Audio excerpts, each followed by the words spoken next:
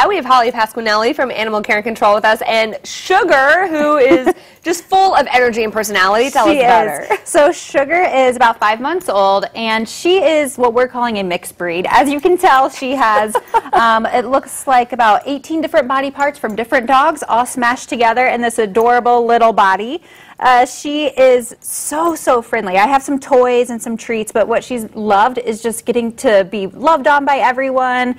She loves to just be pet. A really sweet dog. And the fun thing about Sugar is that whoever adopts her, we're going to be giving them free training lessons, so they'll be able to come back to the shelter, work with a professional trainer, and teach her some of those manners. But she's a fantastic dog. Boy, that is huge with a puppy, because that can be one of the biggest challenges. It can be. When we see puppies come into our shelter and we talk to people about why they aren't able to keep it, you know, training is one of the biggest issues. So we are setting everyone up for success, and we are saying, here's the training lessons, come back to the shelter, and we're going to be with you every step of the way. Her ears are just hilarious, too. You've been cracking us up, Sugar, as you have. Well, you have some other young dogs at the shelter right now, too, right? We do. If you're looking for a younger dog under the age of 1, we have, I counted 4 this morning when I was walking out. So we have a lot of young dogs and a lot of adult cats, kind of the other end of the spectrum. So whatever you're looking for, head down to the shelter. Oh, that's great. I think I found a new friend. What would be a great home for Sugar? A great home would be somebody who is patient. You know, we do have those training classes, but you have to be willing to come and take advantage of those. So,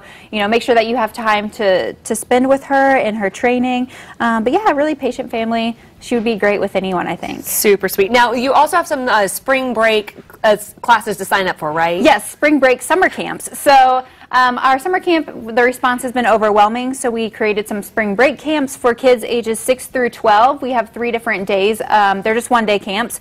All of the information is on our website, fwacc.org, under our education tab. $30. Kids get to come all day long, learn about the shelter, do fun activities, spend a little time away from home during spring break, so take advantage of that. It's going to be a great time. And what's that age group again for that? 6 through 12, 6 and through they're 12, just one day. Yeah, we break them down by ages. Okay, and last week's pet was adopted? Yes, yep. Last week's pet that we brought in was adopted. Perfect. Well, we'll have a great afternoon, and let's find Sugar a home.